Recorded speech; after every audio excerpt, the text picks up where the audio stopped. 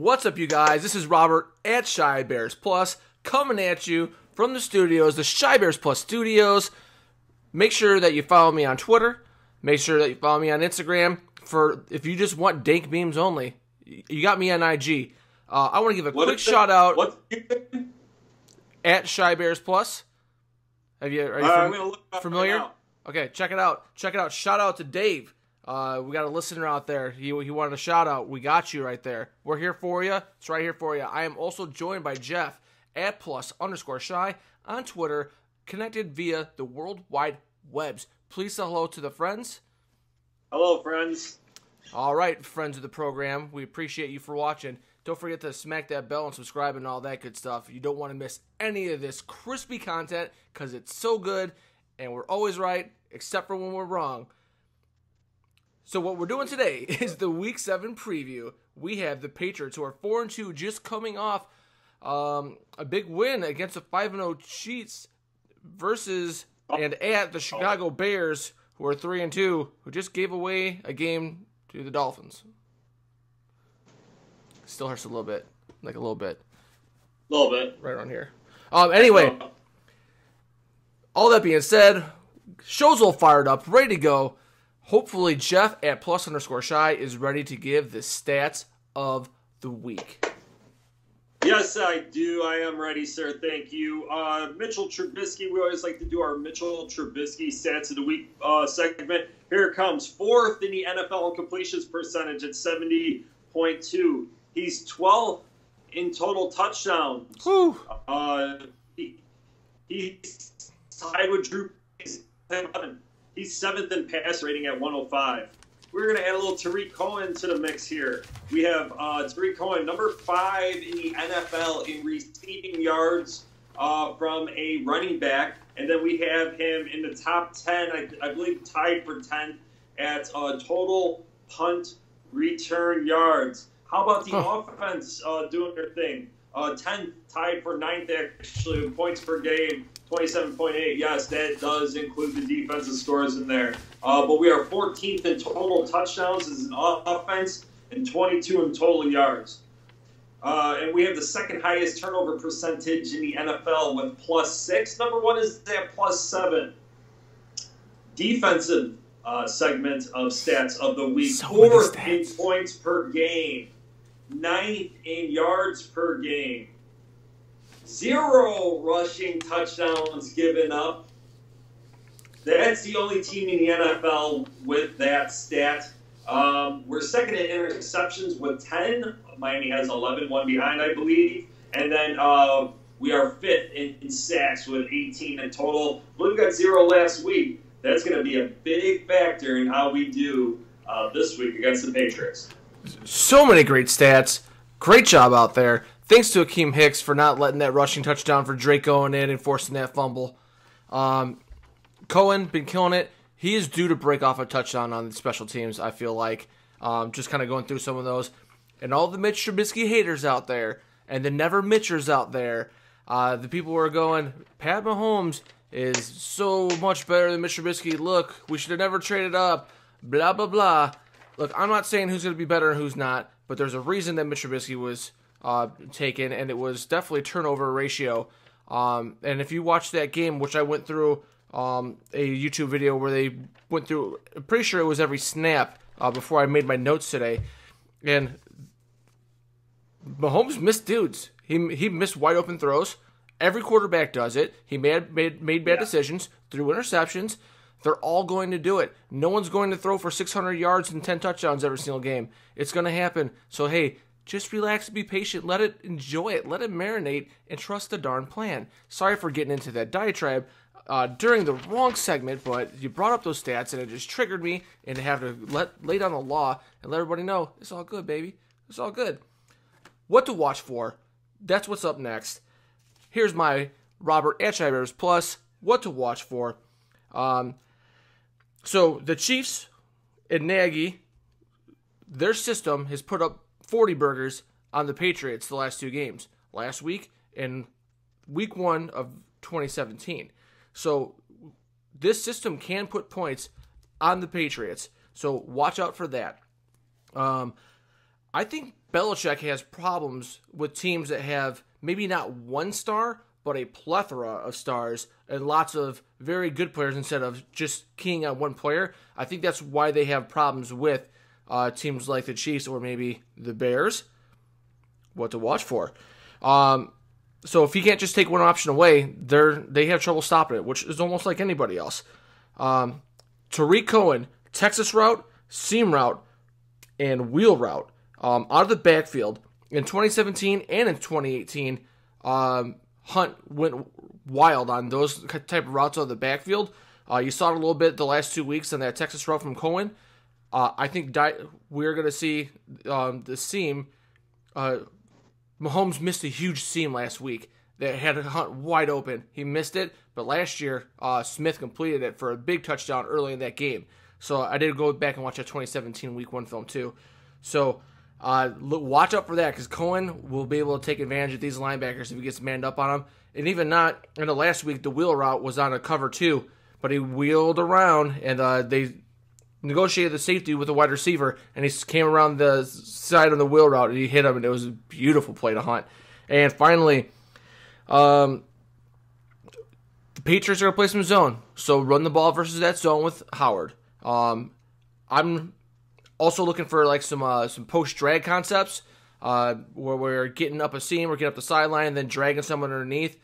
Just play the little levels game with them. I think that's definitely something that you should watch for because the Chiefs did do that in both those games, and those are some things. Also, finally, a big game from Floyd. I'm predicting it here. D Ford, last week, was getting speed around the corner and causing some havoc. So speed rush, very important. What are your what to watch fors, Jeff? Yeah, great segue. Not that you knew it about Khalil Mack with the speed rush. Khalil Mack had a little bit of a high ankle sprain, maybe not that severe, some kind of lower leg injury. And so what to watch for is Khalil Mack. Is he going to be explosive? Is he going to be held on every other play as well? The aggressiveness of the Bears coaching staff. Are we going to see an uptick in blitzes from Fangio trying to get to the king of getting rid of the ball early, Tom Brady? Are we going to be able to imply or give pressure when we weren't really able to do it last week on an offense that's kind of similar to that? And then the conditioning of the Bears. Well, let me jump back real quick to the aggressiveness. Last week, a lot of people are questioning Matt Nagy with those 3 runs in a row in overtime. Mm-hmm. Is he going to be going forward on fourth and fourth down sometimes? Is he going to pass the ball more in maybe some run situations? He certainly was not afraid to pass the ball on first down last week. All right, and then lastly, the conditioning, the physical conditioning of the Chicago Bears. It's been a question almost all year long. They come back home, full week of practice, not after the bye, so they should be healthy there. So take a look. Watch for those things. Bears victory pluses coming up next. So my Bears victory pluses are probably same thing Jeff's going to say. Turnovers kill. I feel like you got to be perfect in this game. I've never said that before. Run the ball early. Only every week. It's important. You got to say it. You really got to say it. Get back to the time of possession and score on that first drive. Get ahead, stay ahead. But I think it's really important to keep the ball out of Tom Brady's hands. Pass the Cohen out of the backfield. I think that's going to be a great source of big plays for our Chicago Bears. Like I said, keep the long drives going. Keep them off of the field. Keep that time of possession. Pressure Brady just like Rodgers. The more you could drop back and the less people you could send and still get pressure on the quarterback is your best chance to beat one of these Hall of Fame quarterbacks that we're going against. And luckily with Brady, you don't have to worry about him getting loose and running quite as much. I know he did run for a touchdown, but he's not as big a threat as Rodgers. And stop the dang run. If we don't stop the run, we're going to be in trouble. We're going to get eaten alive on play action by Tom Brady. You just know it. You see it every week. So I don't want to be a victim of that. So stop the run. Don't put yourself in that situation. Pin your ears back and go get him on those later downs. Finally, protect Mitch and do not give up on your routes. Just keep it alive. There are so many times where the KC games where you see Hill, just running an 8 route. And then he runs it all the way across the field, and then he runs it all the way to the corner. Next thing you know, the zone's compromised. They're back. They're not looking for him. He's come all the way across the field, and he's wide open. There's so many times where they just kept running the routes, ran the cross all the way across the field, and they hit him over at the other sideline. Do not give up on your routes. Our offense will eventually beat their speed on defense and outrun them. So do not give up on your routes. Keep running them. Stay true. Let Mitch find you because he can make plays. Those are Robert's Bears victory pluses. Boom. Boom. Lord, not holding back. I like that. All right, Jeff's Bears victory pluses. As you stated earlier, win the time of possession battle. This keys back to the conditioning function of this. Bears, we don't want them to get gassed. We don't want them to be on the field for 60-plus plays again.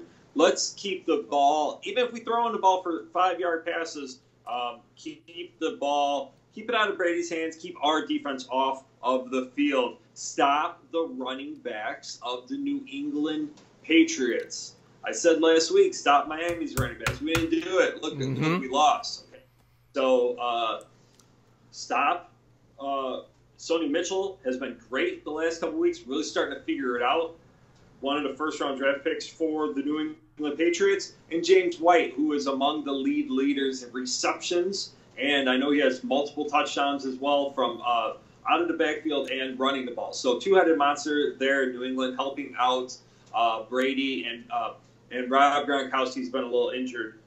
And then secure the rock. Bears victory plus secure the rock. If we secure the rock against Miami, we take home the W. Do it this week again, and we'll be 4-2 atop the NFC North. Bears victory plus it. Oh man, love it. Man, their backs are good. That Michael Michel, he looks like a player. He looked like a first-round talent coming out. Real guy, really liked a guy who could catch the ball. He just seems like your James White, like your typical. They just keep recycling the great players. They keep finding them. They lose them. They come right back in. It's insane. If I didn't hate them so much, I'd like the Patriots. So anyway, speaking of the Patriots, time for the Patriots victory pluses. If I were the Patriots, I would try to wear out this Bears team, keep them on the field. They've wore out twice. Nice long drives, get us going, get ahead, and stay ahead. Like I said, we talked about the very last show that we did. They wore out against the Patriots. They wore out against Miami. So do whatever you can. Run the screens. If you don't think you could beat us over the top, get us moving side to side. Screen game, sweeps. Get this defensive line running because if you wear them out, they're not going to be able to come out and get you on third. And then keep it close because Brady is Tom Brady. And that means that he's Tom Brady. And they're probably going to win.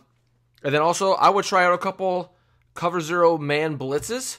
Make Mitch beat the blitz, but I would do it in man. I wouldn't run some weird zone where I lose contain and have rookie burning for a touchdown late in the game like Miami did. But also, the Patriots are really, really good at manning up and holding on to wide receivers and not getting calls, almost better than the Packers. So, man, those two teams are so good at defensive pass interference. They're like the best at it.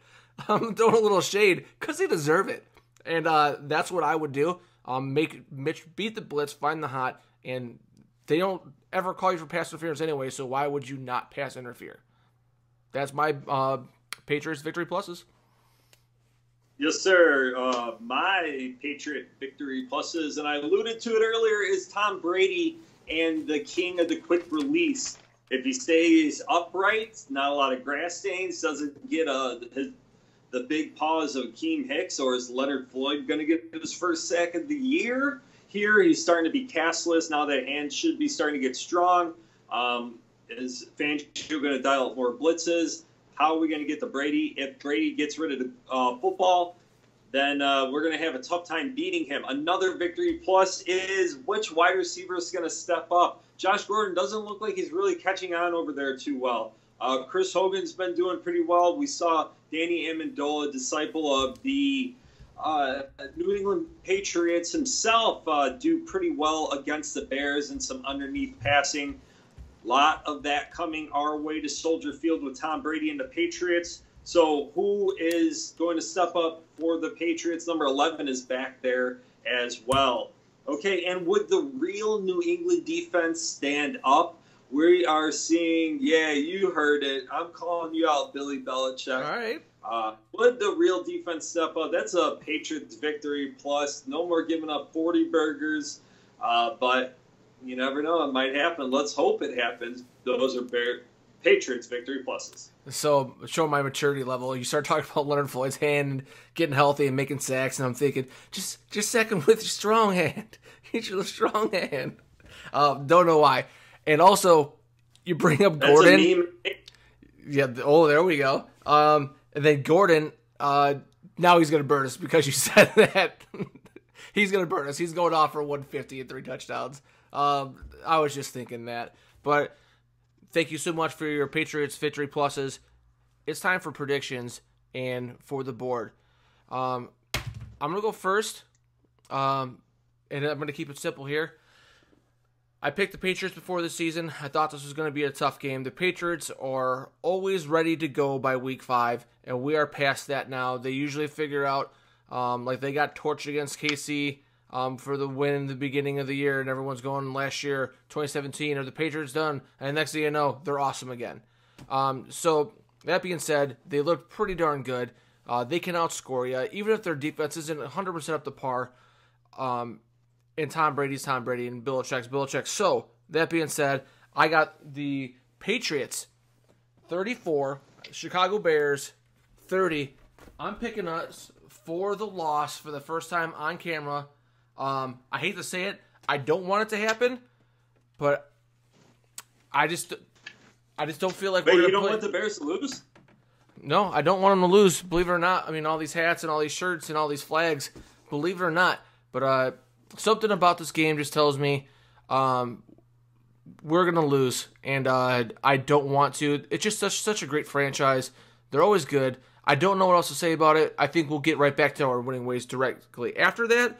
But we might take the L on this one. But I'm going to be rooting so hard. So hard. Anyway, Jeff, what do you got for predictions, my friend? If we take let's jump into the time machine real quick and go back about 2 months now almost. We're in week 7. Here's the notes that I had, and you could clearly see Shybers Plus. This was week 6 at Miami. Had the L. Told you it was a trap game. I told you it was a trap game. I didn't believe you. And I didn't believe you on the weather. This, baby. Week 7, New England with the W. Bears learned their lesson. Club dub? Yeah. 31-27. Club dub. Like Malone. I didn't have tattoos. Draw some Post Malone tattoos on there. Give me the Bears, baby. 31-27. They flipped the script. Bring back the W at Soldiers Field. Nice. I cannot wait to go to Club Dub because Jeff is going to beat you at +_shy, and that's where we're going to go, Club Dub. I absolutely love watching those videos, and they're going nuts in the locker room. I should probably put in some sort of a lighting system here in the Shy Bears Plus studio for the victories. But final thoughts. I think this would be a very good game, a close game. I just have a bad feeling that Tom Brady's going to Tom Brady out at the end because it's going to be a close game. But Jeff, at +_shy, thinks not. So that's where we're at. We got a nice tight show here. Thank you so much for watching. Make sure that you hit subscribe. Smack that bell. Be on Team Man Bun. Join up for it. Sign up. Make sure that you find us both on Twitter, as you can probably see right down here somewhere. And Take us memes on Twitter and on Instagram at ShyBearsPlus. That's all I have to say. Plug yourself, maybe your picks and all that stuff, and then take us home, Jeff. Yeah, last week was our first 500 week with Jeff's best bets. We are now 13-8-1, still making you some money. Like I said, I'm not a professional. Wink, wink. Follow me on Twitter at +_shy. Make sure to be you. Alexa, turn off desk. That's all she wrote. No, it didn't work. It's a trap. So good. Alexa, turn off desk. Oh. Nah, she listens when she wants to.